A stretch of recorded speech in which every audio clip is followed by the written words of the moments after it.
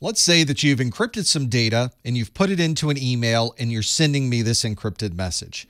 How do we know if that data that you're sending to me was really secure all the way between you and me, and that nobody in the middle was able to gain access to that information? This is the challenge we have when dealing with cryptographic attacks. The attacker often doesn't have the key to be able to decrypt what's there, so instead they use other techniques to try to gain access to the data. Very often, even though they don't have the combination of the safe, they may be able to break in through other parts of the safe to gain access to what's inside. Attackers spend a lot of time trying to find inconsistencies, problems, and cryptographic vulnerabilities with these methods that we use to transfer data from point A to point B. And very often it's not the cryptography that's the problem, it's the way that we've implemented the cryptography that allows the attackers to gain access to the data.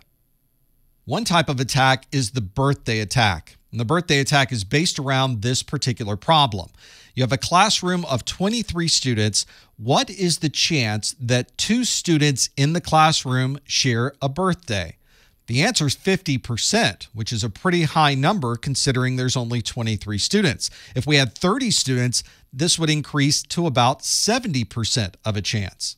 That's because we're not comparing 2 individual students to see if they share a birthday. We're comparing every student to every other student to see if there's a shared birthday. In the digital world, we call this a hash collision. A hash collision is when you have 2 very different types of plain text, but both of those plain texts create exactly the same hash. This is something that should never happen.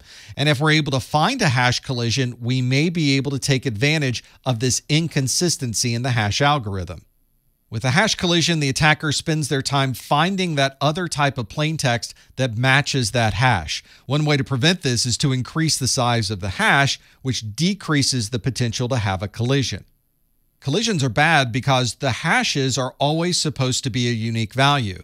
If you put in one type of plain text, it should be a unique hash. If you put in a different plain text, it should never be exactly the same hash. One well-known collision hash occurred with MD5. This was the Message Digest Algorithm version 5, which was first published in April of 1992, and we identified collisions with this hashing algorithm in 1996. Researchers were able to expand on this hash collision, and in December of 2008, they created a certificate authority certificate that appeared legitimate if you looked at the MD5 hash. So they were effectively able to create a fake certificate authority that looked like a completely legitimate CA. This is obviously going to create some significant concerns if you're relying on these CA signatures for the trust of your website certificates. Here's an example of a collision that occurs with MD5. These are 2 separate inputs, and you can see they're mostly similar, but there are some differences between the 2 that are highlighted in red.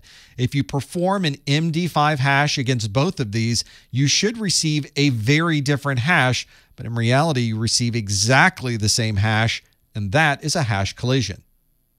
Another type of attack is a downgrade attack.